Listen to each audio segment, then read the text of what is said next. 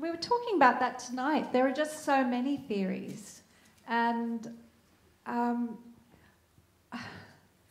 I suppose at the time in my head it was something sort of supernatural or something to do with when I was making the film. I had in my mind that it was something to do with time, you know, almost that there are sort of, you know, the risk of sounding insane, that there are sort of places on the planet, on the Earth, that somehow are, you know, wormholes of some kind into other time, into other dimensions or something like that. That was very vaguely, not very well thought out at all, was sort of what I was imagining was the answer while I was making the film.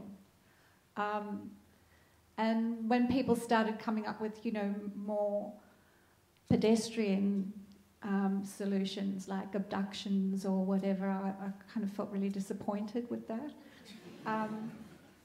And I'm really, yeah, I like, as I've said often, I really like that it's a mystery. I think it's part of the reason that perhaps you're all here all these years later, is that it somehow plays on in your imagination. There's room for each of us to kind of imagine what on earth happened to them, you know.